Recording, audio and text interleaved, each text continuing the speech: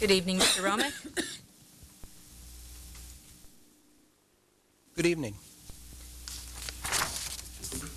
LPS will seat 2 new school board members in January. However, until then, we have 2 board members with nothing to lose and way too much deference for the superintendent.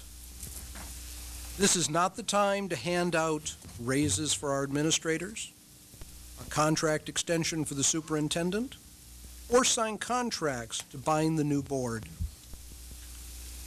The public sent a clear message on November 8th, a stern rebuke of business as usual. Mr. Freeman and Ms. Scheel had their time. Trying to put up roadblocks to the changes the public voted for will once again cost the district the goodwill that is currently in such short supply. No more backroom deals. No lame duck goodies for the LPS Friends and Family Club. This may be the Christmas season, but don't try playing Santa with our tax dollars. Thank you.